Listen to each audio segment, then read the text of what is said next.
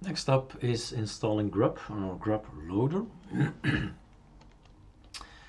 We need to install grub first, so pacman -s and then install grub. You can also install OS Prober, but only for those who have more than one operating system on the hard disk. So in my case, I'll just need grub here. That being installed, right, we need to tell the system, hey, go install grub on device SDA. So don't put a number behind it, 1 or 2 or 3, just SDA is what you need. And you see, we used to put something behind it, telling it that it's I386, but it's not needed anymore. So we're going to do just this, device SDA.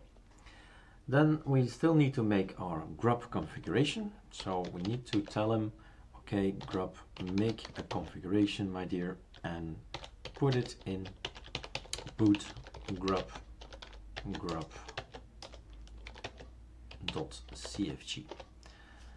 And that's it, guys. We can now reboot later on with grub.